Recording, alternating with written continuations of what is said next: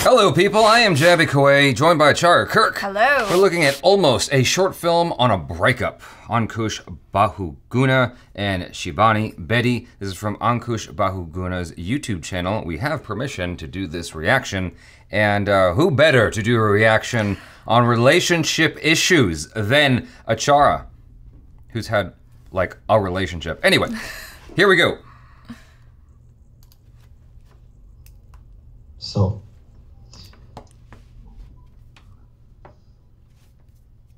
this is it.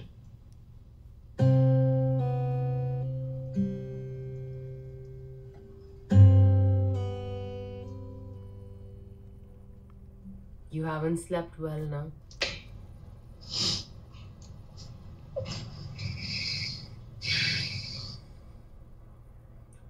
I'm sorry, I don't know what to say. No, it's okay. I mean, you don't have to say anything. You're doing the right thing. Are you sure? No, but you are. I am. Yeah.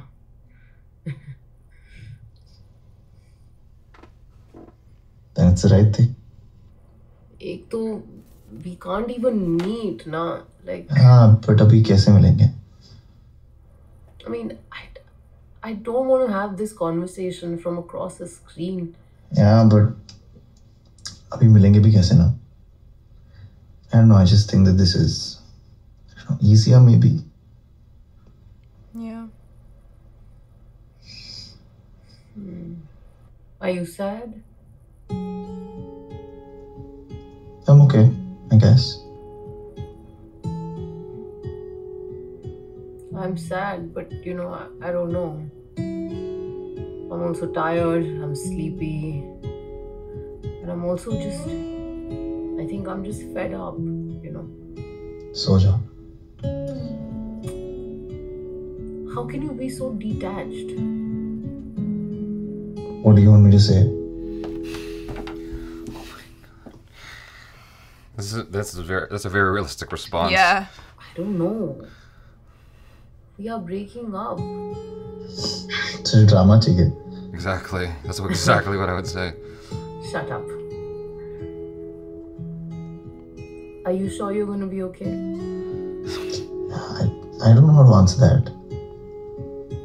I don't know. अगला हफ्ता काफी busy होने वाला है, so maybe I won't get time to think about it.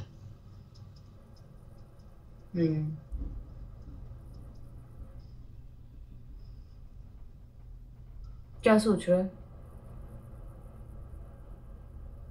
तो मैं श्रीलंका की trip रह गई. हाँ यार, लास्ट ईयर ले लेनी चाहिए थी, पता है. मैंने बोला था.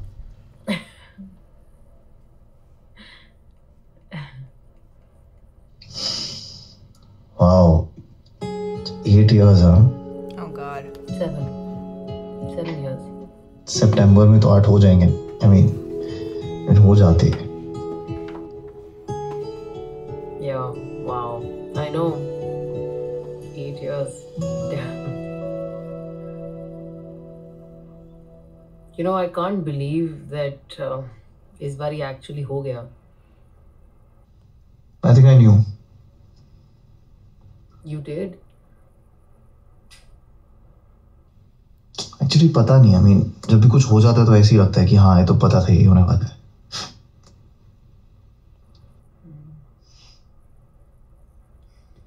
So, are you gonna block me or something?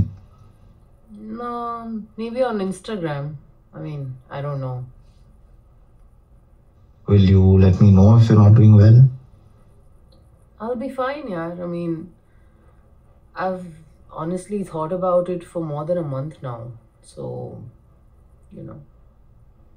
Yeah, but I'm just saying that if you wanna talk, I'm right here. I know.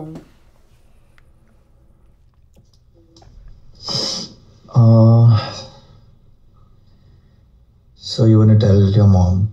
I mean, Ankush. huh? are you sure we are doing the right thing? Oh my God, you just... Do you think we should give it another try?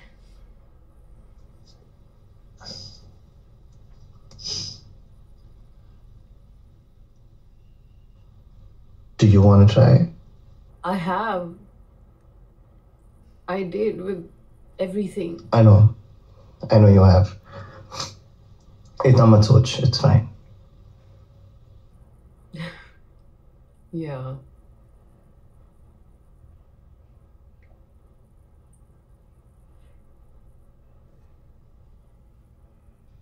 Shall then I'll go to sleep, huh? 2 minutes ruk ja, Ankush. Damn, Just the band's right there. wait with me for 2 more minutes. This guy's way too nice.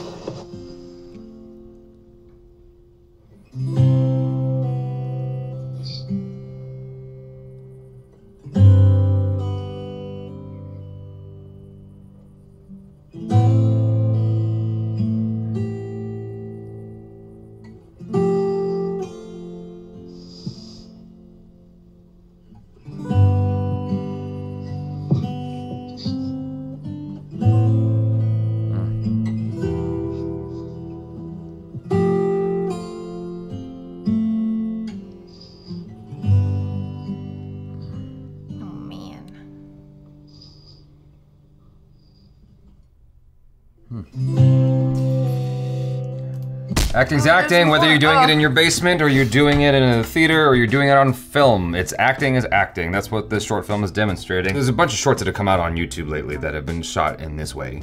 Filter Copy is one of the big examples of that. Yeah, but what I like about this is it's something that is instantly recognizable and it throws you right in the middle of it. It's not telling you like a real backstory or anything.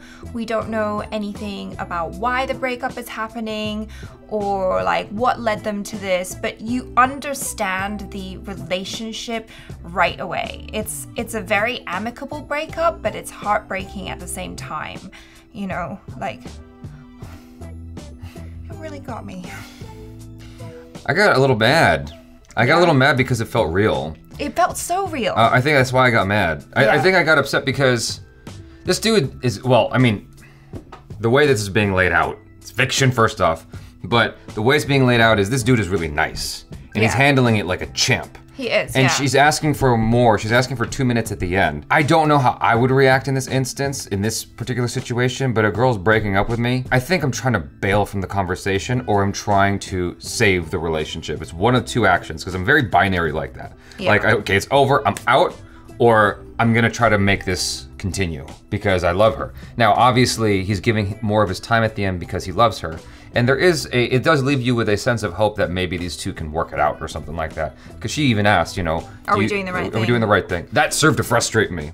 Because like, he's handling it nice. He's not yelling. He's not getting overly excited. He's like, okay, cool, like I understand. Like, and she goes, yeah, I thought about this for a month. And he goes, okay, so sounds good. And then she goes, wait, like, why are you acting so detached? He's like, what do you want? Do you want me to be dramatic? And she's like, well, no. And she goes, are we doing the right thing? He's like, but you just said you thought about this for a month. And that frustrates me because that all feels real. It feels so real. Like, this conversation feels so real. And the way they shot it as well, like when you think about the limitations of shooting something right now, they've done such a great job because the way they shot it with it being like dark and all, so all you see are their faces and it's very close up. There's no room for lying. You know what I mean? True. Like the camera's picking up everything, and so I feel all the emotions that they're putting forward in the performance because it's like you have to be real when the camera's that close to your face. There's a specific relationship I'm thinking of where there's Morgan, one of the few names I've actually said on this channel, because we would get into an altercation, well, I guess it is an altercation. It was a conflict. We'd get into an argument of some kind. Yeah. And what would happen is I would almost go monotone in a way. I would level out and go, okay, here's my issue. And I would talk about it in a very diplomatic manner, like I was handing a political dialogue. She would ask me, why don't you have any emotion when we're arguing? I go, do you want me to have emotion when we're arguing, or would you like me to talk this through with you in a calm manner like this? Because there was a time where I let go and I yelled and she got scared and left. I'm like, what? You didn't like the other one. So what do you want from me? What do you want? And that's the thing that I want to yell at this lady, like, what do you want? Like, you said you want to break up, you've been thinking about it for a month, but now you're unsure. It's like, okay, his move was the right move. He's like, you know, in my mind, this guy's wanted to break up also, but she just did him a solid. That's the backstory I'm filling in. He's like, don't overthink it. We're cool. You made the right move. I'm out. Like, I'm like, obviously that's not the story. I'm just making that up. I'm just saying, like, he was so nice to her up to the end. I'm like, I can't understand why she wants out, but I'm not supposed to. The point is that she wants out.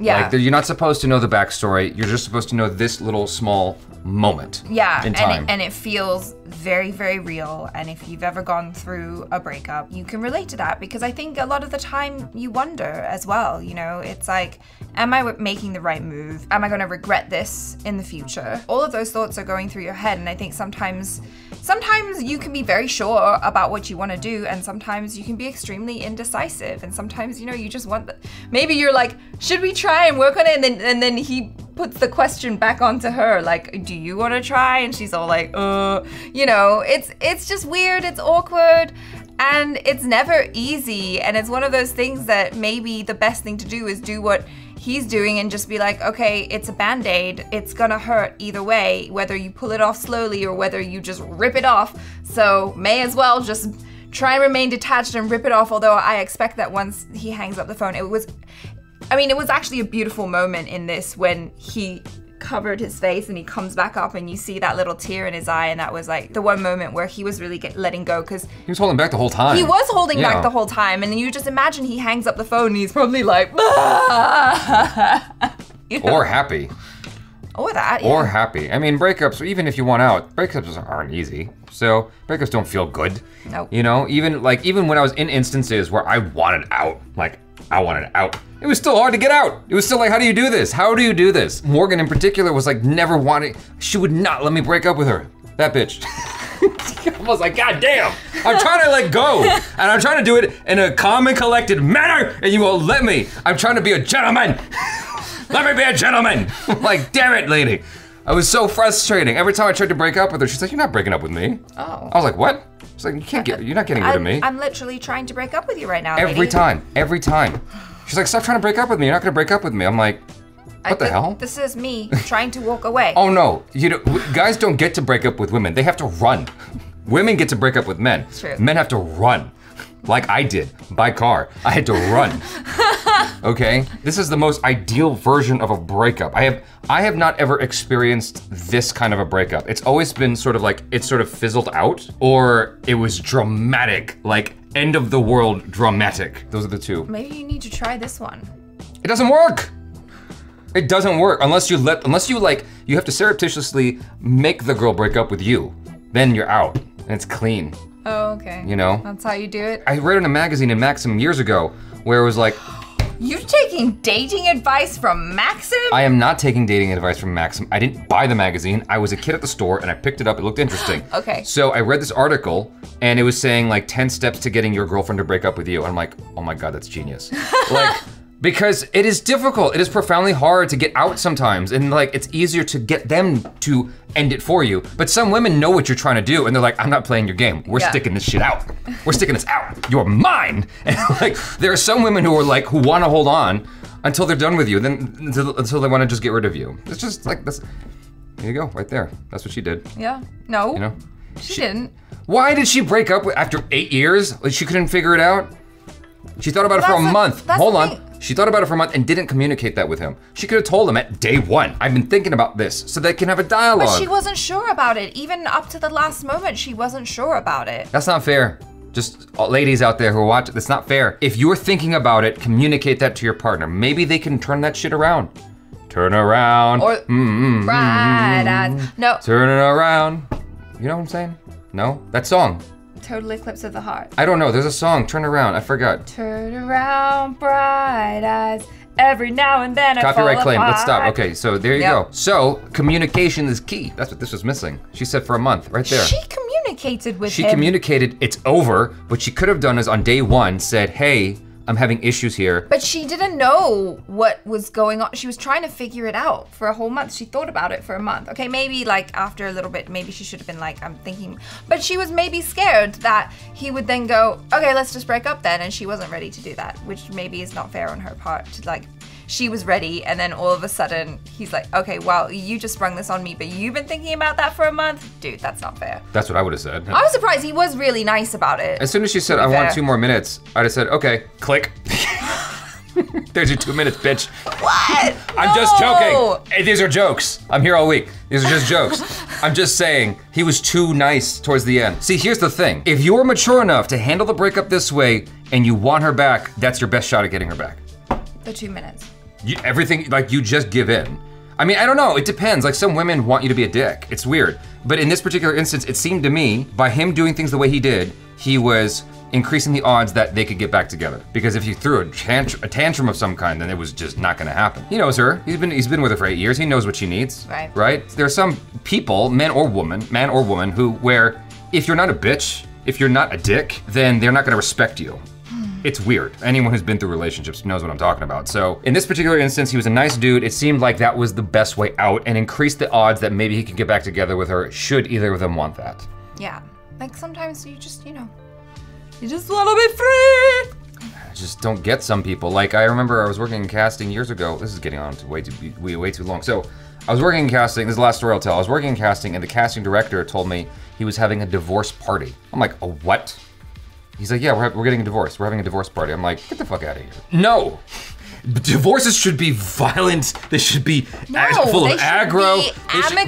They should be super aggro, super aggressive. Just like launching vitriol at each other. No. It should be just like and taking everything they can from each other up to the very end. Saw this car in half. I'm taking half of everything. It should be as dramatic as possible. No, it should not. Don't listen to Jaby. I'm just joking. But I don't think you should be throwing divorce parties. Okay, that's taking it too far. I mean, an amicable divorce is the best case scenario. Yes. Okay, why throw a divorce party? That's just silly. I think there should be a divorce fight, a divorce knockout, KO, gloves, ding ding, see who wins. Because it should be like, you should be fighting for your love.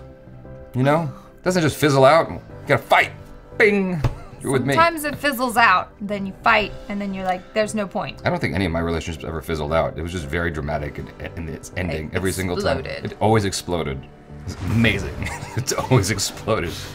Fireworks. And fireworks. Yeah. And then it burned the house down. Every time. Oh God. And I live to tell about it. You'll be all right too, everybody. Okay. You guys, thanks so much for hanging out with us. Listen to her, don't listen to me. You guys, thanks so much for hanging out with us. I'm Jaby KOAY, this is ACHARA KIRK. Peace out.